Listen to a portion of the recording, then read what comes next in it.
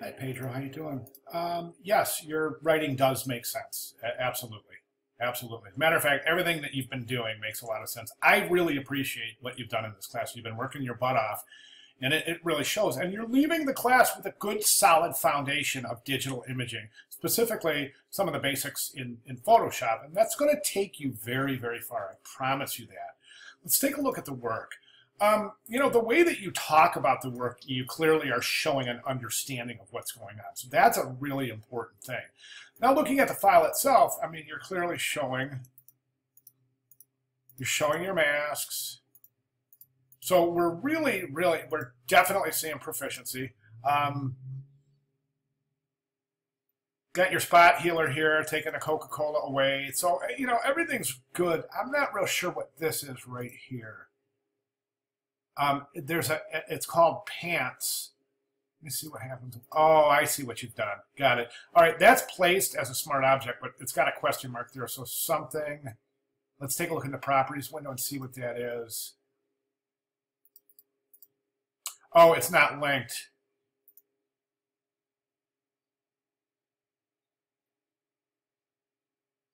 Okay, I just clicked it. I probably should not have done that because now I'm definitely going to jam up here. So, darn it.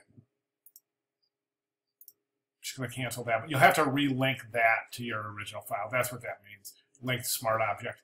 Right now it's saying question mark, meaning it's not linked. That's in your properties panel, so take a look at that. Sorry that took so long.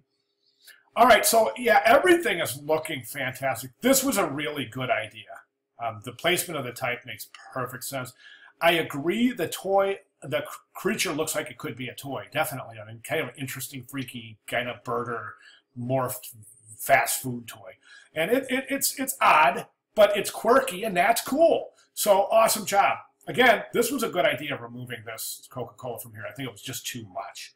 And I just love the fact that he's in front of the window with that bright light behind him. As I said before, a lot of times we look at a window and we're like, not sure what we're seeing. So this is so cool, because I can just see sitting in a place like this, eating my burger, kind of minding my own business, and I kind of glance towards the window, and you know how when you do that, it's really sunny outside, you can't really see who's coming in, but you're looking and you're like, what? It's a food creature, man. So that's just so cool. I love it. All right, great job. If you have any questions, comments, or any if you need any advice, or have questions about any of the procedures or any of the techniques that we have been learning, please let me know. I'll be glad to clarify before the class ends. So we're almost there, and you are right in there, my friend. Very good work. Thank you very much.